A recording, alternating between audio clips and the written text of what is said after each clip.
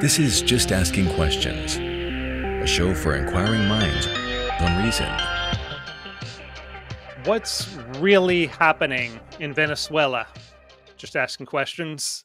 I'm Zach Weissmuller, senior producer at Reason, joined by my co-host Liz Wolfe, Reason associate editor and author of the daily Reason Roundup. Hi, Liz. Hey, Zach.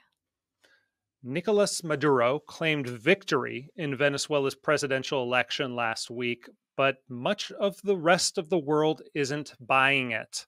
Neither are many Venezuelans who've taken to the streets to protest what they say is a fraudulent election in the face of increasingly violent crackdowns and menacing threats from the Maduro regime. The opposition says its tallies show they won 67% of the vote. Official statements from the EU and the US State Department each say the evidence shows Maduro lost. Argentina's Javier Milei said minutes after polls closed, Dictator Maduro AFUERA. Argentina is not going to recognize another fraud and hopes that the armed forces this time will defend democracy and the popular will. To help us understand how Venezuela ended up here and what might happen next, we've brought on two of our trusted Venezuelan analysts. Daniel Martino is a Venezuelan American who founded the Dissident Project and is a fellow at the Manhattan Institute. Hey, Daniel. How's it going? Great. And César Báez is our Reason colleague. He's a producer on the ReasonTV team with me, and he writes about liberty in Latin America on his Substack, Espacio de Libertad. Glad to have you on the show, César. Thanks for having me. So let's bring up those results one more time. This is what was reported from, so the opposition party basically has compiled these results using digital records and saying that their candidate, Edmundo Gonzalez, finished with about 67% of the vote, and Maduro got about 37% of the vote. The opposition, they say that's closer to reality than are the figures from Venezuela's National Electoral Council, which reported that Maduro won with 51% of the vote. César, whose numbers should I believe and why? I think you need to believe the data and the evidence. And by now, all the evidence has been published by the opposition. The government hasn't published a single voting tally receipt or anything close like that. And this is probably the biggest electoral transparency operation that has happened in the region in history. Because basically the opposition is doing the government's work. So just to give some context, in Venezuela, we have an electronic voting system that was established in 2004. It was at the beginning a way that the government decided to blind themselves or to help themselves against fraud committed by the opposition because they had a majority at the time. So they developed a very strong electoral system that is not necessarily something that we consider in Venezuela as something to be proud of. But this system prints an electronic voting tally receipt at the end of the day that has a QR code and multiple cryptographic systems to authenticate the results on each polling station. And the opposition managed to get more than 80% of the voting tally receipts, and everything is being published online, is being verified by independent observators, by the international press, and even governments. So I think you should definitely believe the evidence. Could you tell me a little bit more about that evidence? Like how for instance, is the opposition party obtaining this information? Is it all open source? You mentioned QR codes. Is it just they can go and scan a QR code somewhere and pull up the local results for a precinct, and that's how they put this together? Like what is the process for gathering that? No, I'd say that this is the result of a huge operation that involves, according to the opposition, more than 90,000 witnesses in each polling station and more than 600,000 volunteers nationwide. So basically, the government tries to keep all this electoral information for them. They try everything they can. They try to intimidate the witnesses at the polling stations. They use violence, and they really tried to avoid the opposition from getting all these tally receipts. But as reported by, for example, the Washington Post last week, the opposition developed this operation because they knew that the government was going to make this big fraud or just announce fake results. So people did everything they can to get the tallies. For example, they asked for the neighbors, for their friends, to go to the polling stations where once the polling was closed, so they can help them basically avoid the military people, the paramilitary people that are part of the government. And they print these tallies, they put them on books, they put these tallies on their underwear. Crazy things we heard about this. And that's basically the way that the opposition had these tallies that have been afterwards it's scanned and published on this website called resultados.com. So how trustworthy is that system of sussing out what the actual results are? So it's pretty accurate in terms that the government created this to prevent a fraud against them. So I haven't heard about a single incident of having that difference between these electronic receipts and the actual polling boxes, because at the end of the day, in every polling station nationwide, they open 51% of the polling boxes and they count manually each vote. And if there's any incident of a different counting, this is something that it's recorded. So I haven't heard a single incident like that. I think it's pretty accurate that this is being verified by independent observators as well. So presumably the official election council, the Maduro government will release some sort of tally to validate what it says are the results. What do you predict? How do you predict that's going to be handled? If you're saying that their results are fraudulent, what do you think they're going to do to try to sell the idea that he won with a slim 51% majority of the vote? Well, they're going to use the Supreme Court for this because the electoral authority is basically not able to make this fraud or this big fraud that just print more than 30,000 voting tally sheets from like in a matter of weeks. So they're trying to use the Supreme Court kind of the argument that if you're not agreeing with the electoral authority, just go to the judicial system and present your evidence. The problem is that the Venezuelan regime has decades co-opting the justice system and the Supreme Court in particular, and they respond directly to Maduro, so they can just have this process open for weeks, months, or even years. There has been in the past some other processes like this. For example, in 2016, some representatives from the opposition were not possessed and in the National Assembly, and this is still an open case to this day that the Supreme Court just rejects to advance in this process and does whatever Maduro wants.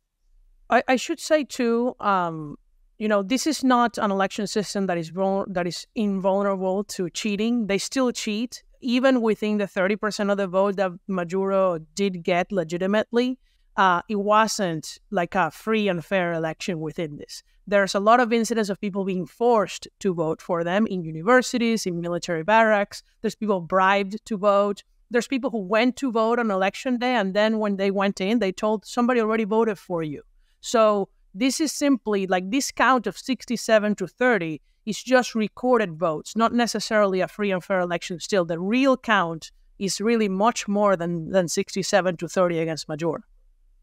Well, so is there any hope of once so what exactly is the game plan here? Like if this gets to the Supreme Court and there's no real hope of them going against Maduro, what exactly is the game plan here? Basically just for Gonzalez to make his case to an international audience to try to communicate just how corrupt, Maduro is. And then Maduro will ultimately still remain in power. Like, is that sort of the best possible case scenario here? Well, what right now is happening in the country is the opposition is holding basically weekly protests. They're already going to announce what's going to happen next. There can't really be in Venezuela today a national strike where every day people are in the streets. That's simply economically impossible because the population needs to be able to feed itself. That's one of the other negative consequences of the economic policies of this government, is that the Venezuelan people really cannot afford to protest constantly. And so my guess is that what they're going to try to do is protest on the weekends like they've done so far, and that they're going to announce or ask for a new protest next weekend, and then see what happens. You know, they've tried to ask the Venezuelan military to see if they can do the right thing, try to appeal to them through their families who are at the end are suffering too. I'm very skeptical of this strategy, but that's the strategy that they're pursuing. To that point, Daniel, I want to play us a clip that's been circulating all over Twitter of the crazy violence that we're seeing and protests in the streets. People are really, really incensed. John, would you play that?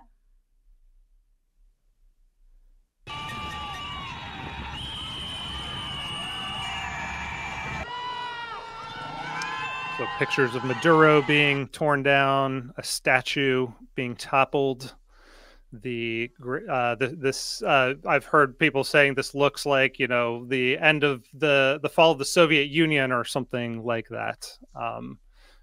What does this say about the state of the Maduro regime, Daniel? Well, I would say the violence really has come from the regime. Like, yeah, people are burning the face of Maduro in signs, and they are toppling the statues of Hugo Chavez. But the regime is shooting at people and has killed 20 people so far, has arrested 2,000 others, is building torture camps as we speak, where Maduro announced we'll send the protesters there. And I think people are tired, and enough of a quarter of a century of the same government who took one of the richest countries in the world to one of the poorest has really changed people's minds, right? The question now is whether it's too late for them to change. I saw a video recently of this lady who was crying because she said that she used to support Chavez, and now she is having to live with these consequences, and she feels terrible for having formed part of that movement. And you know what? I absolutely forgive those people. The question is if it's too late for that to change things. You talk about how Maduro's been cracking down on all manner of dissent. We have a clip where he's musing about re-education and labor camps for dissidents. John, can we roll that one? I have decided to create these 2 maximum security prisons for all the new generation gangs that are involved in violent protests and criminal attacks. And there will be no forgiveness or consideration within the framework of the Constitution, within the framework of the laws. And how about making a bet to see if those maximum security prisons manage to re-educate and turn into productive farms that actually produce, that actually work? Like they did back in the day. They used to take them out to build roads, remember? Well, there are many roads to build, so they could go and build roads. Right. This is kind of a wild clip because, first of all, it's AI generated. This Maduro's not speaking English in this address. We translated it to Spanish via this AI tool. But, this is kind of just stunning. To an American audience, to a Venezuelan audience, this must seem, very commonplace. But what are the types of dangers that exist for ordinary Venezuelans who are trying to protest in the streets? What is likely to happen to them? Yeah, the Maduro regime set up even police checkpoints right now where they are detaining people and checking their social media activity on their phones. And those people are then arrested if they don't pay. And you said they wouldn't be shocking to a Venezuelan audience. This one was actually shocking to me. I'm not sure if it was shocking to César, but we feel like this is descending very rapidly into like a Stalinist dictatorship, really. And so that has really concerned me. It concerns me because we speak with people all the time, César and I, with people in Venezuela. And what happens if they see our private messages? They will get arrested. And to add more context to that, in 2014, Venezuela was in a very high intense cycle of protest at the same time that, for example, the Euromaidan protests were happening in Ukraine, and everyone got their news about what was happening in Venezuela. But in the whole year, in 2014, we had 3,000 people getting detained because of protest. In just 1 week, last week in Venezuela, we have more than 2,000. So that tells a lot about the intensity of repression right now. And I think the most important point about this is that Chavismo lost the support of the popular bases in Venezuela. They used to sell themselves as these mass movements that were helping working class people, but the poorest in Venezuela are the ones that are going to protest right now. And I think that's a big shock for Maduro, and that's why his response is this, talking about getting people in jail and put them to build roads. And that's something that we only saw in Venezuela in the worst dictatorships that we have, the military dictatorships in the beginning of the 20th century. I mean, it sounds like he's talking about penal colonies being created and putting a significant share of the population in those. I mean, in recent years alone, we've seen like 8 million people flee Venezuela. For those who are currently protesting against the government, say they do fear for their lives, what's their path to get out of the country? And what are you hearing from people on the ground? Yeah, at least I am hearing from a lot of people that they're getting ready to leave Venezuela. They're waiting for things to calm down. Most flights have been suspended out of the country because Maduro broke relations with a lot of Latin American countries, and that included even breaking flight routes. So there are no flights anymore to Panama, which was very popular, no flights to the Dominican Republic, another very popular route to leave Venezuela. Now it's basically only Colombia, and I'm not even sure if Brazil flights are still happening. Were you saying something, Cesar, that with flights? Yeah, and regarding that point, we just got news that in the last week, the Venezuelan government canceled something like 20,000 passports for journalists, activists. A lot of people that have nothing to do with politics, even people that went to Venezuela just for the elections. They're trying to keep a lot of people in the country. They're putting people in jail that are trying to catch their flights from Caracas to somewhere else in the world. Even people that are not living in Venezuela anymore, that they are doing their lives in other countries throughout the world. So I think this is the worst phase that we have ever seen from Maduro, which is a lot to say because he did a lot of nasty stuff in the past. Yeah. So if you want to leave, you have to remember also Venezuela, and this is a little funny too. They used to tell us Venezuela will never become like Cuba because we have oil, we're a democracy, but we're also we're not an island. And that's the one thing they got right. We're not an island. And because we're not an island, people can actually live by land illegally to Colombia. And that's what I expect will keep happening. At the end, this is a Latin American socialist regime, not a nation socialist regime, which means that you can bribe your way out. Daniel, you just muted yourself. Oh, sorry. Yeah. So, this is a Latin American regime, so you can really bribe your way out. Well, so Cesar, you mentioned that the people have turned against Chavismo, that there was popular support for Chavez at some point, presumably, and at some point, presumably before this election, something turned. I'm curious when that turning point was. And I'd like to hear from both of you actually about your personal experiences a little bit leaving Venezuela and what you saw in kind of the public mood as you were leaving the country. Well, in my perspective, this has been a progressive phenomenon because especially after Chavez died in 2012, I think that in 2013, the Venezuelan people started to realize that the country was going into the wrong direction, especially because of the scale of repression at those points, especially in 2014, in 2017. And as the economic situation has been deteriorating as well. And this is not because Maduro did something different than Chavez. Maduro kept every policy that Chavez stated in the beginning. So I'd say the scale of repression, big people are getting tired not having electricity on their houses, or not having enough money to buy food, or even not finding food at all in grocery stores. That's a phenomenon that impacts especially the working class in Venezuela, and it's a progressive phenomenon that we have seen in the last years. But I think people didn't have in the past a real chance to express themselves, especially in the ballot boxes.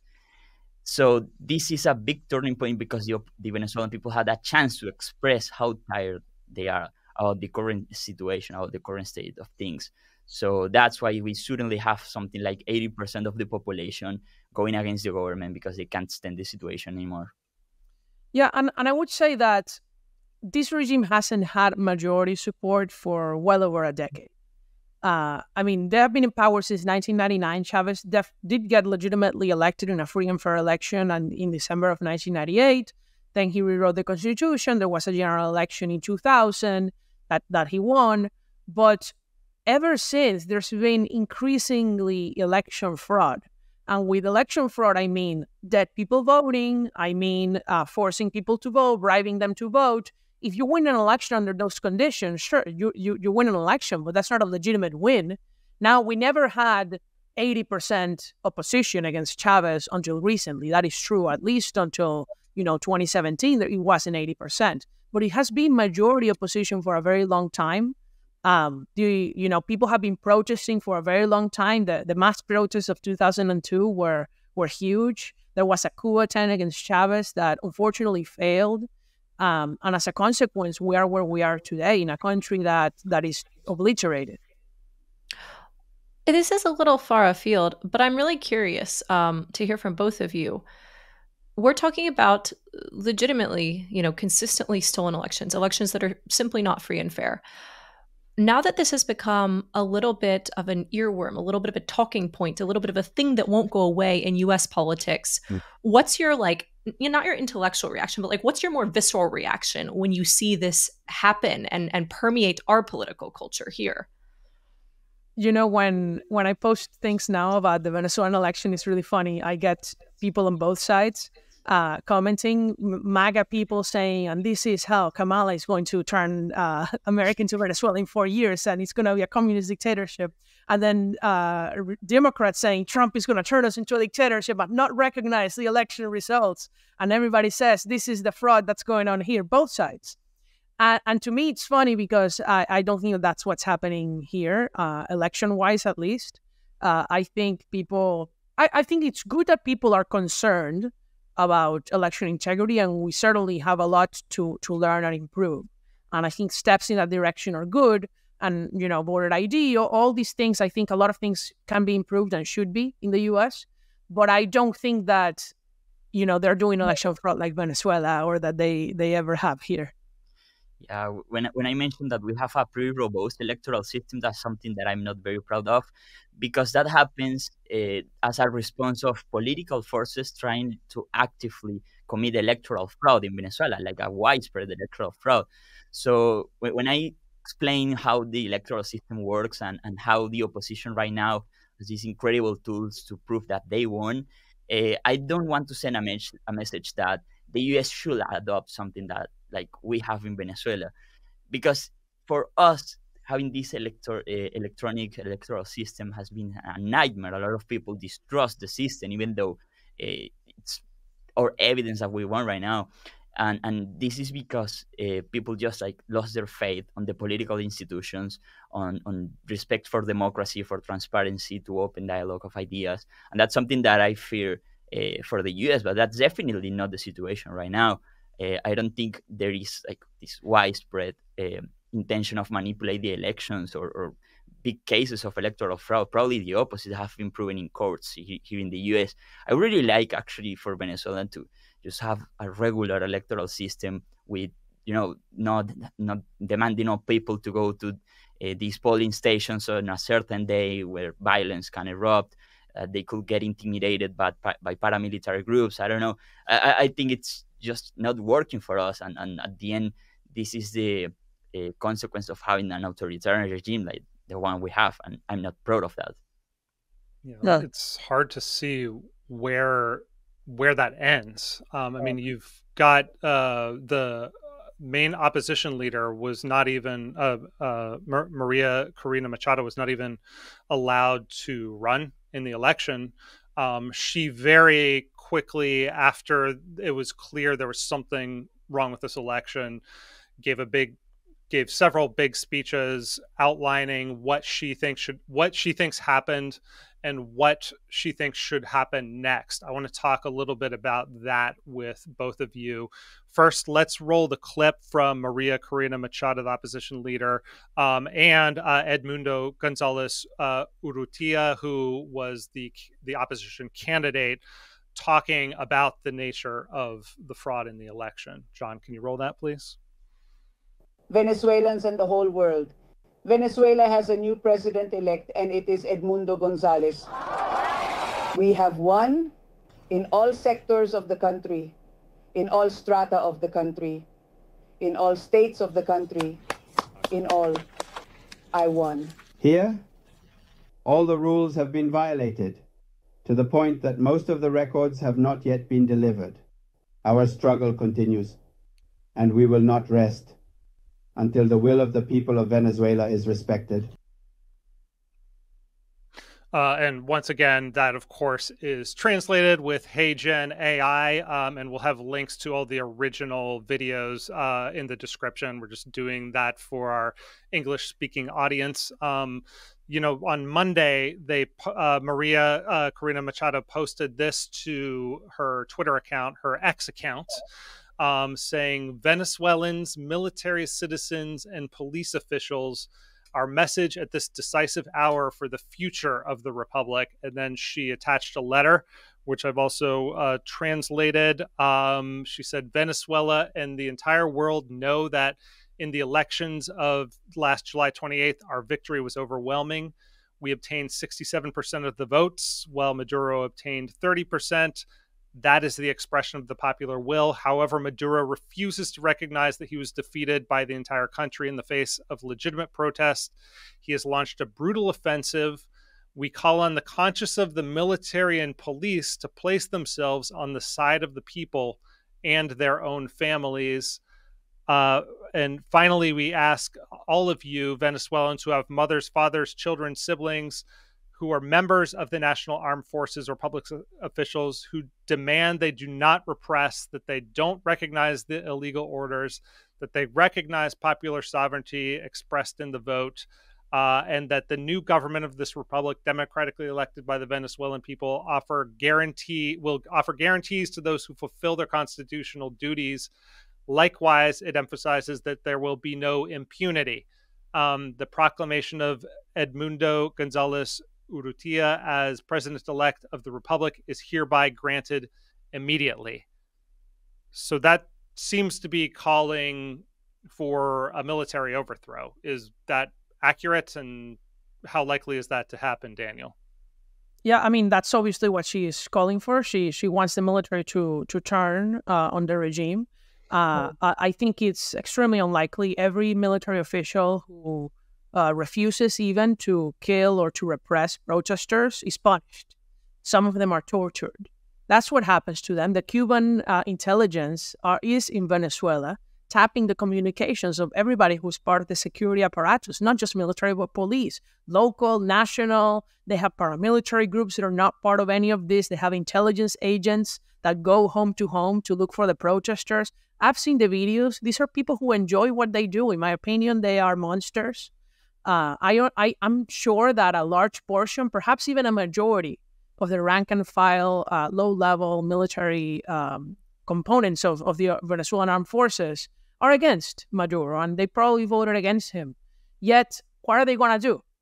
They're going to stick their hand up and say, I won't repress the protest. They can't organize. And when they do that, and when they stick their heads out, they are going to be punished and perhaps killed. So we're unfortunately, in game theory terms, we're in a Nash equilibrium, and the Nash equilibrium is that the regime stays in power, and we need something external to break that. You agree with that, Cesar? Yeah, I'll have to disagree with Daniel on this because two things. First, I will not say that Maria Corina Machado is calling for an overthrow of the regime.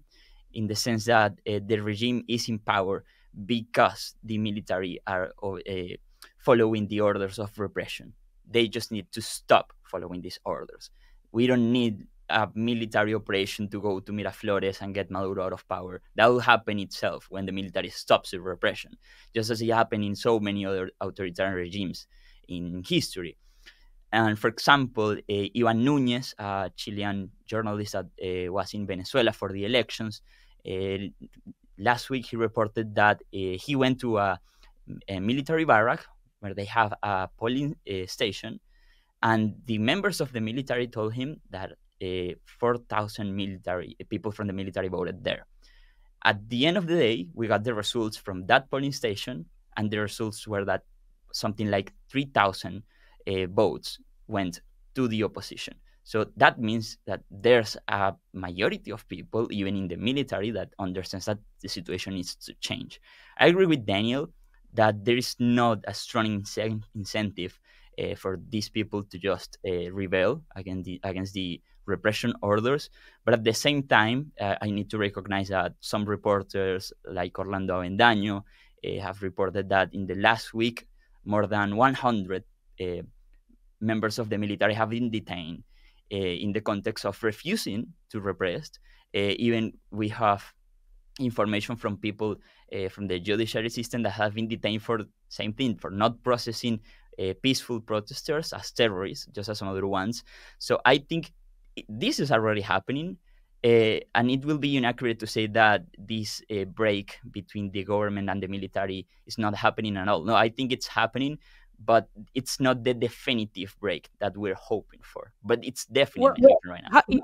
The thing is that it can't happen because, as you say, they get detained, then the other people see they get detained, and they're not going to risk their lives. I mean, people will prioritize their own lives over those of others, their own families that are at risk. And maybe they won't want to torture people. I can assure you, I mean, I wouldn't do it, but that's why I didn't join the Venezuelan military. So there's a selection effect. If you don't want to do this job, then you are not becoming a member of these organizations. We have to understand that there was already an attempt to do a military coup against Chavez in 2002. It failed. And after that failed, Chavez purged the whole military, pacted with his own loyalists. And now it's been, since 2002, 22 years, a whole generation. There are people who were born after the coup attempt who are now part of the military torturing people who are 22 years old, right? Perfect. That's the military age. So what we're talking about here is a new generation that they have raised, a military that they have indoctrinated. And even if they disagree, they get caught, they get repressed. I just don't see how this happens. I think the evidence so far of 25 years shows that this doesn't happen. There was an attempt by Oscar Perez. You know, César knows him.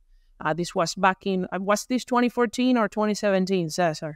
Oscar Perez, 2018. Yeah. Right. And he was a member of the intelligence community. He got together a few people. And what the regime did, he took a helicopter. He even tried to bomb the Supreme Court. And they found him. And when he even gave himself up and gave him his weapons away, they just killed everybody immediately in broad daylight.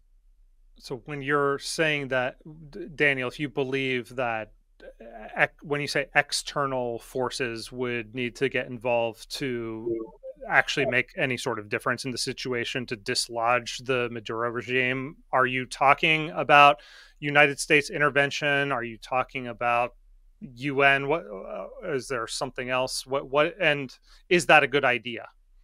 Yeah, well, I think what I'm saying is what I believe is just a fact, not necessarily a prescription. Yeah. I just don't think that this is going to happen in any other way. Otherwise, it's just not going to change the status quo in Venezuela.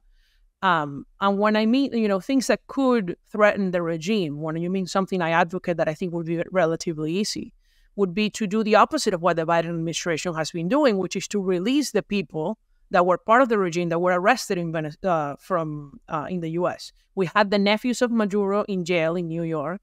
We had a terrorist financier. We still have a few generals, among them El Pollo, that's his nickname. By the way, I went to his first hearing in New York City in the Southern District of New York, and I saw him firsthand. These are the people that we need to keep catching, not just in the U.S., but in Europe. The children and I'm not sure if the wife too, of the Minister of Defense of Venezuela live in Spain. We need to be catching a lot of people, a lot of their financial partners who are still profiting from what's happening in Venezuela, and use them as leverage. Use them to get the people in the Venezuelan regime to betray each other. At the end, everybody there is there not because of a collective project, but because of self-interest. I would say that I disagree again, because the maximum pressure approach to Venezuela, like the one that the Trump administration did, sadly didn't get any actual difference on our struggle. For example, sanctions, actions like releasing Alex Saab, for example, that this happened under the Biden administration, ironically had been presented us with this opportunity to regain freedom through elections. Not because we believe that we have free and fair elections, that's not the case at all, but we're opening spaces for the Maduro regime to commit these errors. I think if they did their calculations better, they knew that there's no way that they could have won the elections. So it was easier for them to just don't do them. But for example, the international community, or the US in particular, presented them with the opportunity, negotiating like, hey, we're going to lift sanctions. We're going to send you this guy, Alex Saab, that we are processing. That he's a frontman. We know that he has a lot of information. So we're going to send that back. Just let the opposition run primaries, select a candidate, then have presidential elections, whatever the conditions are for that. And ironically, not putting all this immense force and pressure under the Maduro regime, they committed these mistakes. And now... Sorry, but that's not what the agreement said. That's not what the Barbados agreement was about. The agreement was not in exchange of just holding elections. The agreement was for holding elections with free conditions, not with any condition. The agreement was to allow Maria Corina to run. The agreement was to release political prisoners, and the Maduro regime didn't comply with a single point in the agreement. And the U.S. lifted all sanctions, released the nephews of the dictator, released Alex Saab, and didn't get anything in exchange. You say it was a mistake, yet they're still in power. So who committed the mistake? They're still in power because they're killing people right now, because they're torturing people right now, not because That's they're right. lifting sanctions or sending political or people politically connected with the regime. Sure, but then the agreement failed. I mean, the point of the agreement was to have free and fair elections, which we didn't have. And Maduro, in exchange, got his own nephews, got a terrorist financier, and billions of dollars in oil revenue that he uses, among other things, to buy weapons to kill people in Venezuela. Yeah, but we have the chance to participate in these elections that were not free and fair elections. They have never canceled any election in Venezuela. Like, this is not a giveaway that they give to the U.S. It's not like they weren't going to hold elections. This regime, if they're good at something, is at holding elections every single year, in which they cheat every single time. But the opposition don't have the sufficient leverage to participate in these elections and make a difference. And we just did. We won with more than 67% of the votes. If we had done the opposite of putting more pressures, more sanctions, it was way easier for them to, just as they did with Maria Corina, to disqualify the opposition candidate, and we didn't participate at all. And that didn't happen. I don't know, man. For me, all of this feels like participation trophies when we really want the real trophy, which is to overthrow the regime and to keep releasing these people who are criminals instead of, enforcing American laws, by the way. I mean, in order to get away of the American law, Biden had to grant presidential clemency to these people. So all of this was outside, he had to exercise his, I guess, constitutional pardon powers in order to get around this.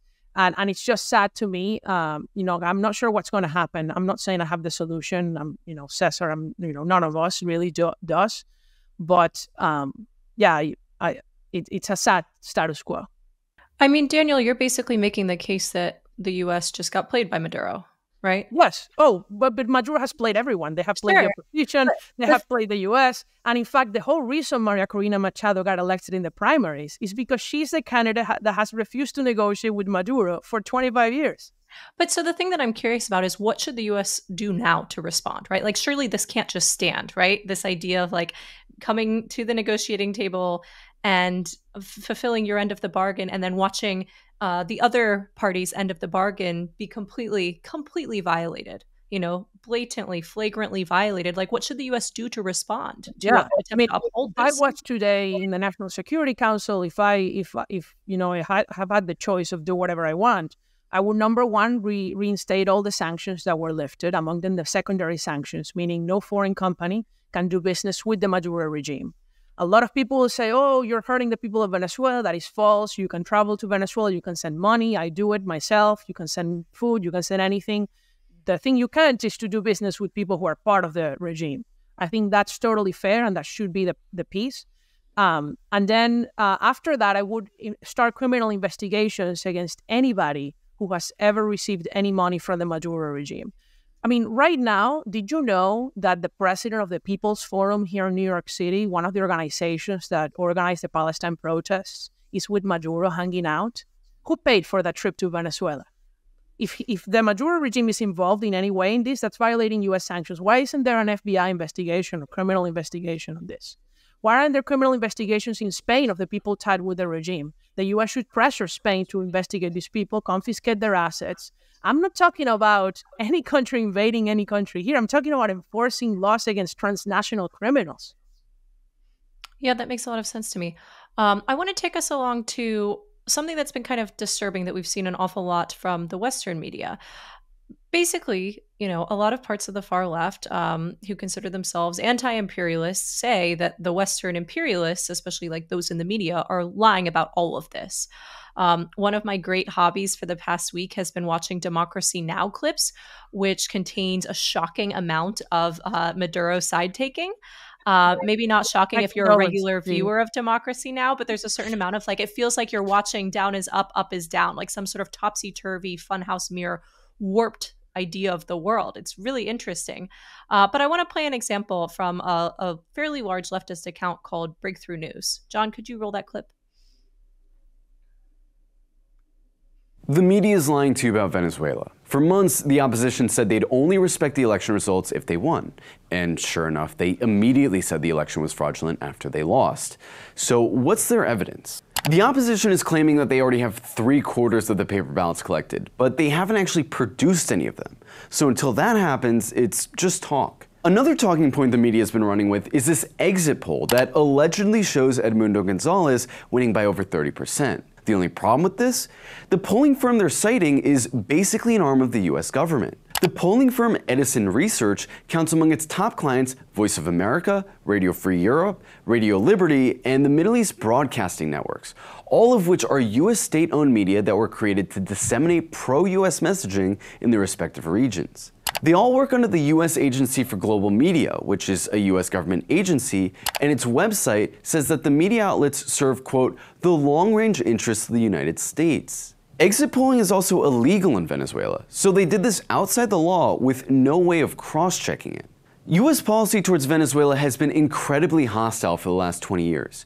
So it's hard to believe that a polling firm whose whole business model is based on conducting polls for U.S. state media would suddenly turn out a poll completely contradicting the U.S. narrative. But by far the most telling aspect of all of this is that the Venezuelan opposition said they weren't going to recognize the election results way before the election even started. Venezuela's electoral authority is supposed to have 72 hours to release the full results, but the opposition decided within 1 hour to declare it illegitimate, and within 12 hours they were staging an insurrection. The US did the same thing too. Almost immediately after votes started being tallied, Antony Blinken, the US Secretary of State, immediately tried to cast doubt on the election results. This begs the question, how could US officials have known their position on the election before it was even finished? And the answer is, they already had their minds made up. They were going to declare the election fraudulent no matter what. So, Daniel, you look like you're in a world of pain. Why don't you bring us into that world of pain? My blood is boiling because these people are really evil, Liz. I understand people who are lied to and they believe lies without information, but this specific man is not lied to. He's the one lying to people. And that makes my blood boil because Venezuela is the largest refugee crisis that is not caused by a war in world history. I don't understand if people can grasp the size of this, but 1/4 of the population of a country living means every single family has lost somebody. Over 250,000 people in Venezuela in the last 25 years have been murdered through regular homicide. People have lost their lives because of lack of medicine and food. This regime doesn't have popular support. I would encourage anybody who believes these things to talk to random Venezuelans. Go to the shelters here in New York City, like I have, and ask those people, why did they leave Venezuela? Are all these people just evil CIA agents? Did the CIA recruit 8 million people for us to lie all together at the same time? What if the CIA did that? I don't think Maduro would still be in power if the CIA was capable of doing that. The way that they are making that case is always dropping these breadcrumbs and showing the graphs of the different NGOs that give money to the opposition groups. And in their defense, you know, there's the Endowment for Democracy that gets money from the State Department, I believe, and you can connect dots there and find some thousands or tens of thousands of dollars that have gone to some of these groups. Does that mean that this is all a, you know, U.S. operation, you know, U.S. funded color revolution or something like that? Well, what I would say is right now it's actually a very precarious environment in Venezuela for NGOs because the regime has been trying to ban all NGOs. They stopped even humanitarian aid from entering Venezuela because they thought that was a U.S. conspiracy sending food. Right? It's kind of like the whole story. These are the same people who say we should send humanitarian aid to Gaza, but then if they reject it, then it's the America's fault. It's not the fault of the regime in power. Look, I mean, it's just a lie. He mentioned about how the opposition collected the tallies. I think César explained this very well at the beginning. The reality is that we have recordings of every voting precinct that you can imagine, even on video, announcing the results of their voting precinct. So we know, even without the physical evidence, the night result in each voting precinct. And my favorite video is one voting precinct where this lady says the number of votes for Edmundo. Then somebody says, and how many votes got the, expletive Maduro? And they said 0, and everybody starts cheering because he had 0 votes, imagine, in a voting center. And so we don't believe the results because they're false. Imagine how false they are, that they rounded perfectly to 51.2000000%. I made the numbers. It's 1 in 100 million, the chances that all the numbers, not just of Maduro, but of the opposition candidate and of all the other candidates, round to 0 after the first decimal. It's impossible to be that exact. But César, what about this last point he's making where he's saying, well, Anthony Blinken was already calling it a fraudulent election before the voting or before the votes were even counted. They were planning this all along. They had their minds made up from the beginning. Yeah, you need to connect that with the opposition's announcements. Like, if you have data, if you have polls, if you have a lot of resources that could tell you the opposition is going to win by a large margin, because this was not a close election at all. The opposition won by a difference of millions of votes, something like 20 or 30% of the difference. You understand that if the opposition, or if the announcement of the results has not given the opposition the victory, something's bad with those results. And the evidence is all published, it's all online. This is not about like a political narrative or anything like that. But I would say that the U.S. government didn't have an official statement on the results of the elections, not hours, but days after the election. The announcement were made by the Venezuelan government. And also because it took time for the opposition to collect all these tallies and published it. They claim at the beginning that they had 73% of the tallies. But the website was launched 2 days after the election, and that's where all the international media, all the governments, etc., were able to certify and verify those results and verify all the data that is online that says that it's impossible that Maduro won. Even if the opposition has more than 80% of the tallies right now, something like 81, 82%, if Maduro got 100% of the rest of the tallies that are not in the system, it's mathematically impossible for him to win. Another line of argumentation you often hear from the Western left, American left, is that this is all because of sanctions. This is all because the U.S. has sanctioned Venezuela into poverty. It's also, of course, a line you hear from Maduro and heard from Chavez himself all the time. We have another clip from that same video that I want to play that makes that argument. I'd like to know what you all think of that. Antony Blinken, Marco Rubio, and all the other war criminals that have been managing and overseeing the genocide in Palestine didn't suddenly wake up one day and realize that they care so deeply about the little boys and girls in Venezuela. In fact, the US government is currently enforcing a sanctions regime that's estimated to have killed at least 100,000 people in Venezuela through manufactured poverty and scarcity. U.S. sanctions against Venezuela's oil sector, which is its primary source of income, caused the oil sector to collapse and the subsequent decrease of government income by 99%. So yes, the poverty and scarcity you hear about is very real, but it's caused by U.S. sanctions, which have forced Venezuelans to live off 1% of their pre-sanctions income. This is also what's behind the wave of Venezuelan migration that you hear about on the news. It all comes back to this policy of manufactured poverty. If the United States actually cared about the well-being of Venezuelans, they wouldn't be strangling the Venezuelan economy to the point where there are shortages of fuel and medicine. In fact, the United States tends to be the most violent when it feigns humanitarian concern. They manufacture social crises and then use it as an excuse for regime change. The US has a long history of supporting these color revolutions. When they know they can't directly invade a country, they create a social crisis to undermine it. And now they're doing the same thing to Venezuela. Don't fall for it this time. I mean, this is just shocking on so many levels, right? Like, it's disturbing thinking that any leftist in America could be kind of swindled into believing something like this, especially because these sanctions weren't placed on Venezuela out of nowhere, right? Like, nothing in this video even begins to gesture at, well, why did those sanctions get put in place? And you know, what was the instigating event or factor? And for how long has this been going on? What are other things that you think that, say, you know, you're an American leftist and you watch videos like that and you begin to believe them? Daniel and Cesar, what are the things that you would say that person ought to be asking?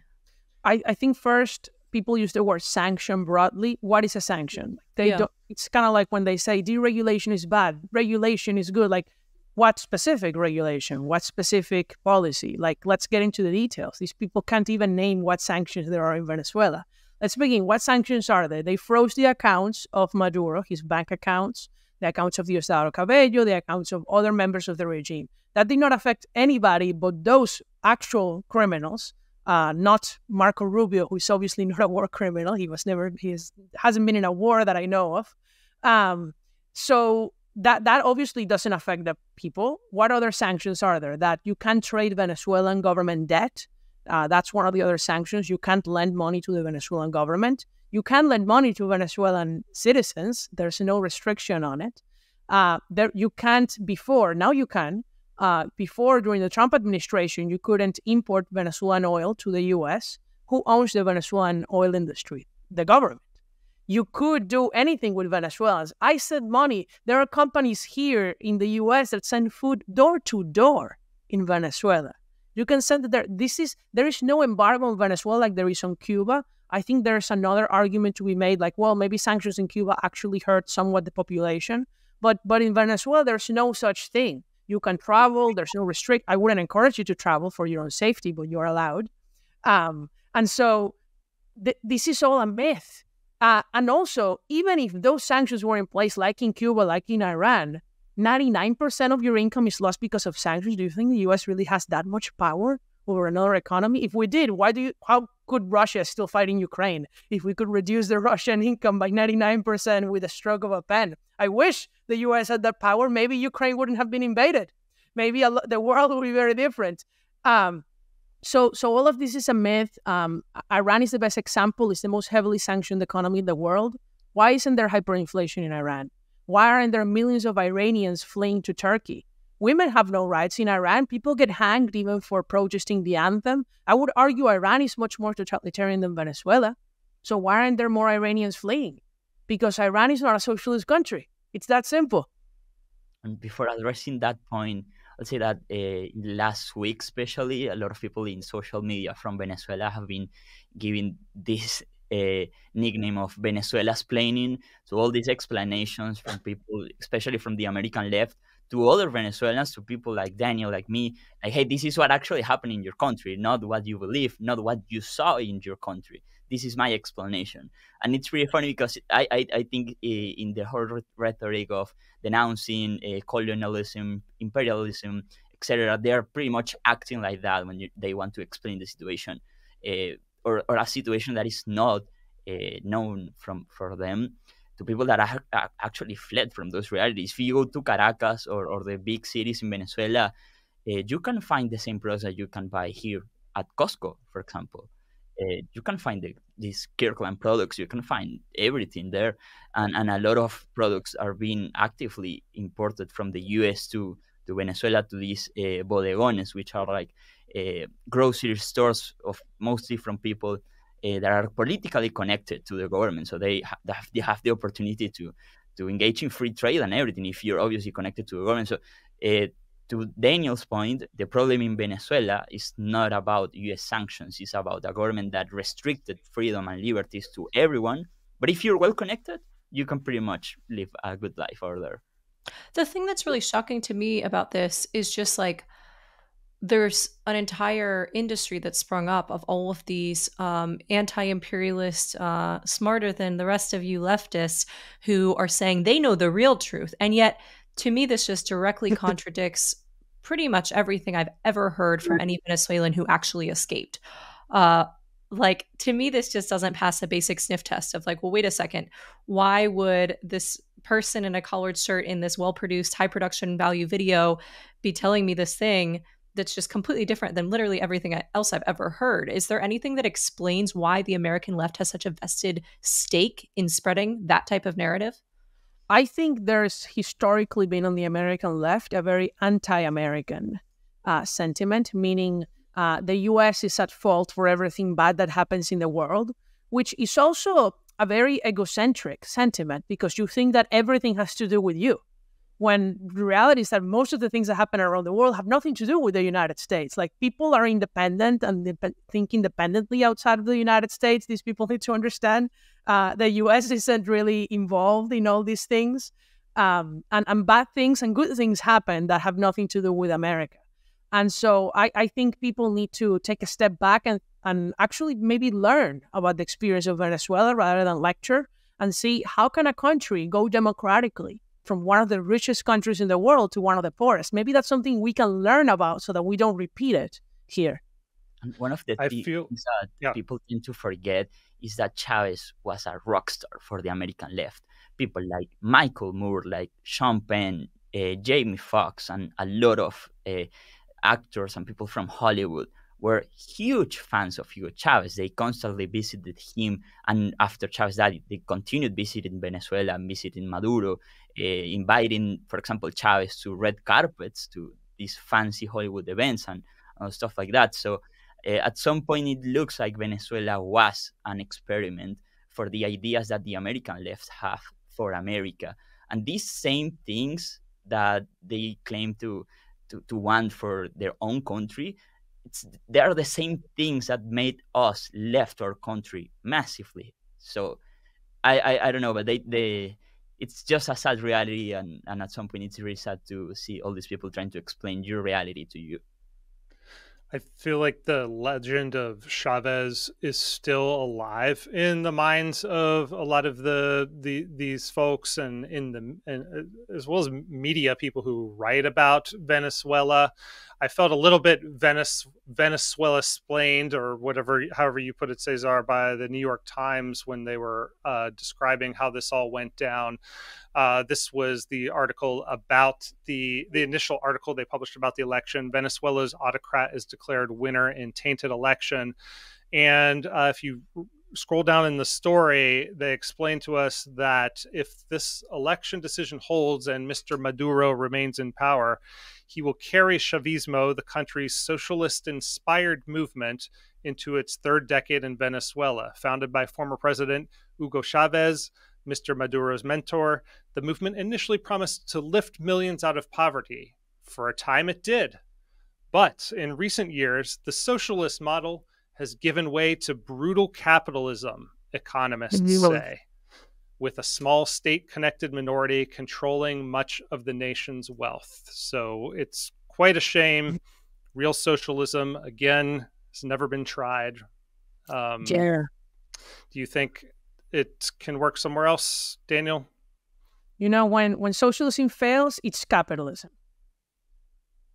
It's never succeeded. They can't find an example, even when it's been democratically implemented, as it was in Venezuela at the start.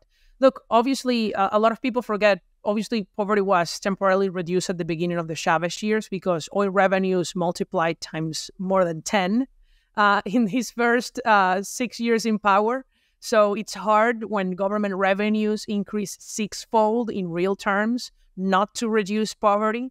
The real tragedy was that poverty was not eradicated and the country didn't become like Dubai. That's what should have happened in Venezuela if it was a free country.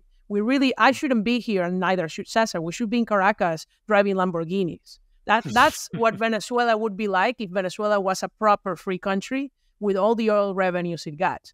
So, and instead, we all had to flee our homeland, 8 million people. So we lost all of that. And now these people say it's brutal capitalism just because they lifted price controls, which, by the way, was a consequence of U.S. sanctions, one of the good consequences. They adopted the U.S. dollar because they destroyed our currency. So now most transactions are in U.S. dollars. But most of the economy is still nationalized. The oil sector is government-owned. All utilities are government-owned. Most banks, all the manufacturing, cement, many grocery stores are government-owned. If that is brutal capitalism, then North Korea must be a relatively free and free economy, right? I don't understand then what is, like, if that is brutal capitalism, what is the U.S.? Like, are we an anarcho-capitalism here? What are we here? I like the idea of your entire career, Daniel, being motivated by, love of your country, but also extreme upset, like, a sense of disgust that you're not currently driving around Caracas in a Lamborghini with all of your friends, right? Like, I like that idea. I'm going to keep that vision of you in my head. Thank you. César, what say you? Are you a brutal capitalist? I am, but that was definitely another Venezuela. That's a topic for another episode. Yeah, but I took some time to read through this New York Times article, and the report that they're linking in that article is from 2020, and it's basically a report when they went to certain places in Caracas, in the capital city, and they went to luxurious restaurants, luxurious bars. There was a lot of like parties with Prada and Chanel bags and shoes, and they saw a lot of wealth in a supposedly destroyed country, in a country where everyone is impoverished. But at the same time, they had the chance to go to the outskirts of the capital city in Caracas, to go to neighborhoods like Petare, where most of the working class people live in. So at the same time, they are able to draw this distinction between the small, politically connected majority that has access to importations. They are the same people that runs these bodegones, or they have Costco products, even somehow evading the U.S. sanctions and the blockade and all the things that the left claims about Venezuela. So there's definitely pockets of wealth within the country, just as you can find pockets of wealth in Pyongyang, in North Korea. But that's not the reality at all. And if you are able to left Caracas and stop like pointing everything on the capital and go to other regions, for example, the state where I grew up in the border between Venezuela and Colombia, we had to deal with a hard reality over there. People are not only dealing with price controls, with regulations, with the government, but we were also dealing with armed criminal organizations like guerrillas from Colombia, paramilitary groups that were born to control all these passages in the border between these countries. So I can just add one more thing, and it's when people say that Venezuela stopped being like obsessed with socialism and stopped imposing price controls, etc., it's not because suddenly Maduro understood that socialism was not a good idea and capitalism is the way to go, but mostly because he just ran out of power to enforce those laws, because people were actively rejecting to enforce price controls that they knew because they experimented it, that were driving scarcity to these higher levels. So they just ran out of power to enforce socialist laws, and that's the space where some part of the Venezuelan economy has been improved, but not because the government wanted it, but because they were not able to impose socialism anymore. Yeah. You know, the strange thing about the way the New York Times frames that, or we see it framed all the time, is that the corruption is not in any way related to the socialism, that it's unfortunate that these corrupt people like Maduro got into power and are enriching themselves, but that doesn't really have much to do with socialism. Is that your experience, César, from observing it play out in Venezuela? Not at all. I would like to point to a case. There was this farmer called Franklin Brito. He was a farmer in Venezuela, but his property was taken by the government because he resisted price controls, because it was impossible for him to keep producing at the rates that the government centrally planned and told him to produce. And instead of receiving the compensation for his property, he decided to went on a hunger strike. He ended up dying on that hunger strike. So it's definitely, like, there's a lot of stories like this of people that lost all their belongings, probably the wealth that their families built through multiple generations. And it's just part of the sad reality that we live in. What's one question both of you think more people should be asking? I think more people should be thinking, how do we not create the conditions in America that led to the election of Chavez? Because that's the risk for us. Like, what were the conditions that led Venezuelans to vote for somebody who a lot of people who were well-informed knew could become a dictator like Hugo Chavez? And I think those conditions were really that the economy in the late 90s in Venezuela wasn't very good. I mean, Venezuela was still the wealthiest country in Latin America by far, but it had stagnated for a couple decades since oil nationalization. And I think it was the weight of the state that stagnated the economy in Venezuela that led people to say, I am done with this system and I want to vote for somebody who's going to tear it apart and is going to give me all these free things. And I'm willing to take a risk. And that risk, unfortunately, now you can't take them out democratically. So we need to keep America free, as in not just politically free, but economically free, so that people prosper and they never feel the need to vote for somebody that is going to use the government to solve all their problems. I will add that people should be asking, why do we care about Venezuela?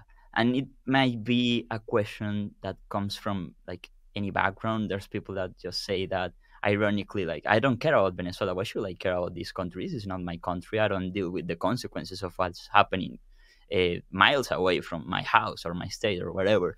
But in reality, the U.S., just as Daniel mentioned a few minutes ago, has a role in all this situation, or could have a role more significant to help a lot of people that, I mean, we literally don't have any tools to do this from ourselves.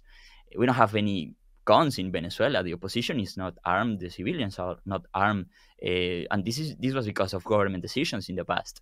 So if you just believe that America is the whole world and whatever happens outside America doesn't matter, you will end up with the situation like millions or thousands of migrants coming through the border, seeking a better life, and you don't even understand why are they here. Are they fleeing for something?